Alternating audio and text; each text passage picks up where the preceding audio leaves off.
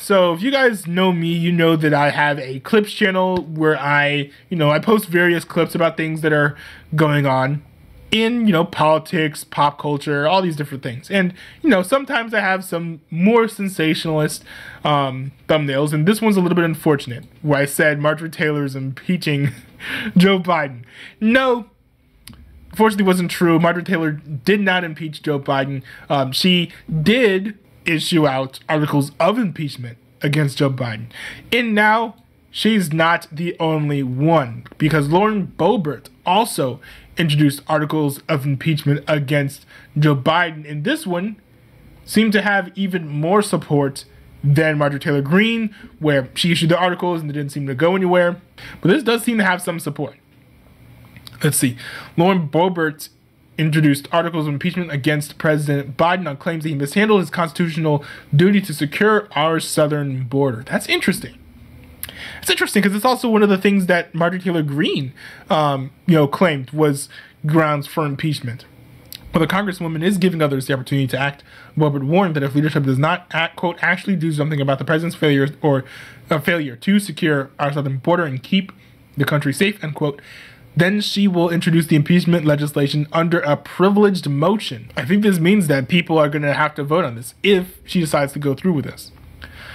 Boebert explained what her impeachment process would look like if she decides to call her impeachment legislation. Under Rule 9 in the House, we can bring up certain pieces of legislation under a privileged motion. So I would go to the House floor and call up my articles of impeachment and read it in its entirety. And at that point, leadership has a maximum of 2 days to respond and see if it's going to be sent to committee or a vote on the articles themselves, Boebert told Fox. Interesting. For Tennessee GOP Representative Andy Ogles, articles of impeachment.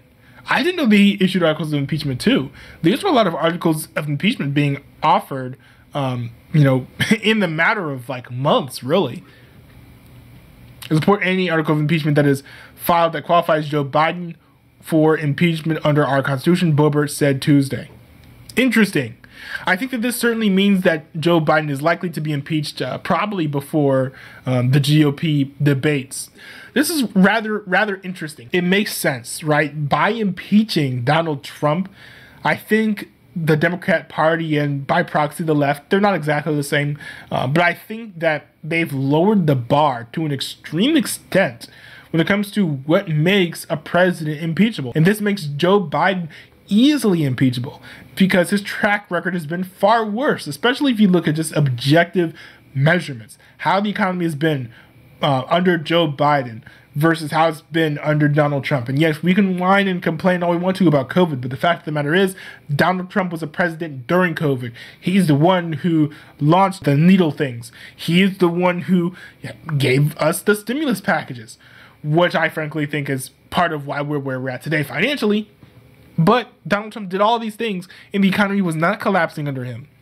So just by sheer fact of looking at what the country has been like during Donald Trump's reign versus during Joe Biden's reign, and it's night and day. It's night and day. And I think one could certainly make the argument that Joe Biden's been a worse president than Donald Trump. And I think because of that, if we're going to say that Donald Trump was so bad that he had to get impeached, then what about Joe Biden, who was, I think, clearly a far worse president?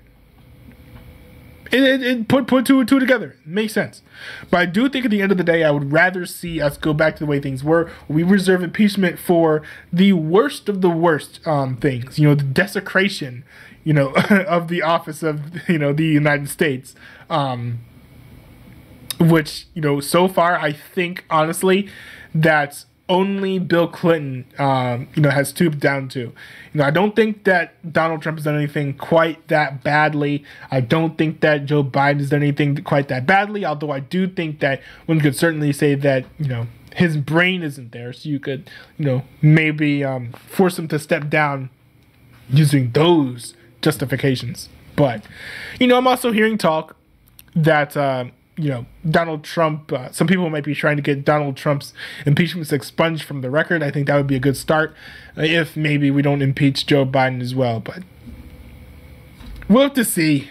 This is not a good presidency. I do hope we get a new president, and I hope the new one is a good one. So pick wisely in the 2024 elections, folks. Please. And please vote.